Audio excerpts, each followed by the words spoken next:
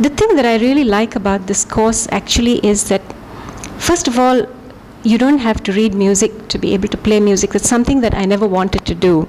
I always felt that music is something that should be in the ear, it should be enjoyed. And I've seen a lot of piano players who've learned for 5 and 6 years, and you call them over one evening and you say, play something. They can't play anything. We haven't brought the book. You know, we have to see the notes and things like that. So I always felt that music is in the ear, it's in the heart, and it should be felt and played spontaneously.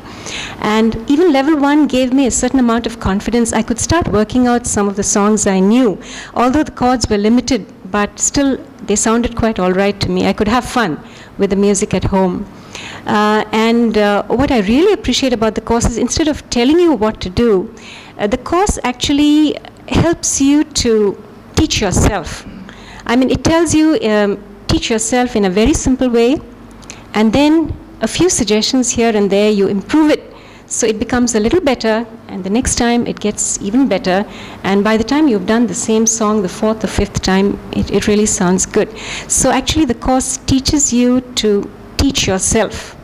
Rather, you make mistakes first. It encourages you to make mistakes, and then it tells you that, look, do you think it could be a mistake? And then you say, yes, yeah, I think it could be a mistake. Do you think it sounds right to you? No, it doesn't sound right to me. Do you think you could improve it? And then you try to improve it. Sometimes you succeed. You don't succeed, they help you out with it, give you a few suggestions. Again, they don't tell you this is the thing to do. They give you a few options, and then you try and you work it out yourself. More or less, I think that's what it is.